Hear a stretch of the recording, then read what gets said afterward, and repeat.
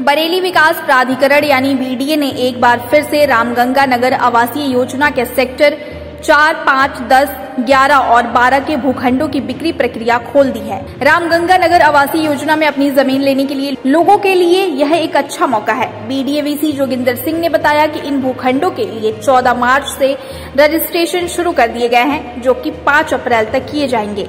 इसके बाद इन भूखंडों के रजिस्ट्रेशन की प्रक्रिया रोक दी जाएगी। बीडीए वीसी ने बताया कि सेक्टर 4, 5, 10 और 12 में कुल 185 भूखंड है। इस भूखंड की कीमत 53 लाख है। यह भूखंड 200 वर्ग मीटर में होगा। इसके पंजीकरण के लिए 5.5 लाख रुपए धनराशि रखी गई है। वहीं सेक्टर 4, 5 और 11 में कुल 92 भूखंड है। एक भूखंड 112.50 वर्ग मीटर का है। एक की कीमत 29,81,250 रुपए है। इसकी रजिस्ट्रेशन फीस 2,98,125 रुपए तय की गई है। ठीक इसी तरह से सेक्टर 5, 11 और 12 में 162 वर्ग मीटर के 266 भूखंड है। एक की कीमत 42.93 लाख है, जबकि इसकी पंजीकरण फीस 2,29,300 रुपए है।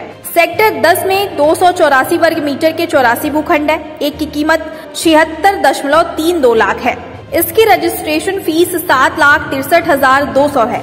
वहीं बात करें सेक्टर 12 में भूखंडों की, तो यहाँ पर 150 वर्ग मीटर के कुल 16 भूखंड है, जिसमें से एक की कीमत 39.75 लाख रुपए तय की गई है।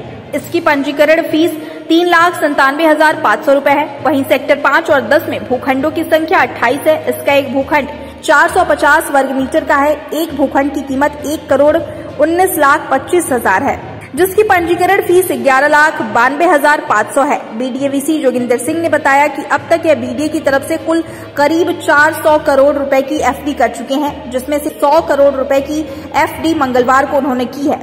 इस तरह से जो बीडीए अभी तक घाटे में चल रहा था, वही बीडीए अब करोड़ों के फायदे में है। उन्होंने कहा कि अभी इसी तरह से आगे और भी एफडी होती रहेंगी।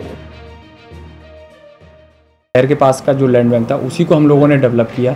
एक अच्छे चौड़े रोड दिए, एक अच्छी ड्रेनेज सिस्टम दिया, और लोगों को देखिए आज भी विश्वास है कि प्राधिकरण की अगर स्कीम निकलती है, प्लॉटिंग निकलती है, तो लोग उसमें अप्लाई करते हैं। हमारी टीम ने जितने भी हमारे चाहे सचिव साहब हैं, चाहे हमारे इंजीनियरिंग सेक्शन है, चाहे प्रॉपर्टी सेक्शन है, जैसे जैसे डिमांड आती गई तत्काल हम लोगों ने सेक्टर और एनक्लेव जो है प्लान किए और उनको फ्लोट किया। तुरंत हम लोगों ने उसका रिजल्ट डिस्प्ले किया। हम लोग ये चाहते थे कि जितना भी मार्केट है हमारा, उसको हम लोग कैप्चर करें। हम लोग जैसे भी हमारी जो डिमांड थी, उसको हम लोग कहीं अन्यथा और नहीं जाने देना चाहते थे। उसी का यह अभिप्राय है कि जितने भी हम लोग अभी लगभग 1,500 से 2,000 प्लॉट हम लोग निकाल चुके हैं, और उसका क्या कहते हैं, हम लोगों को जो पेमेंट प्राप्त हुआ है, जो अच्छा हमको रेट मिला है, लगभग 26,500 का जो हमारा पर स्क्वायर मीटर का जो प्लॉटिंग है, जो अभी हमने रिसेंटली आज भी निकाला है, लगभग 671 जो हमारे प्लॉट्स हैं आज भी होली के उपलक्ष्य में हम लोगों ने निकाले हुए हैं। तो ये उम्मीद है और भी हम लोगों का लाभ मिलेगा और प्राधिकरण आगे भी ऊंचाइयां छुएगा। फिगर में मैं जानना चाहूंगा कि कितने का घाटा था और आज कितना हम पे फिक्स डिपॉजिट है, प्लस कितना कमा लिया? देखिए -18 करोड़ का घाटा था। फिक्स डिपॉजिट हमारा लगभग 400 करोड़ है। 100 करोड़ का अगले महीने भी हो जाएगा हमारा, तो फिक्स डिपॉजिट अब 400 से 500 करोड़ हो जाएगा।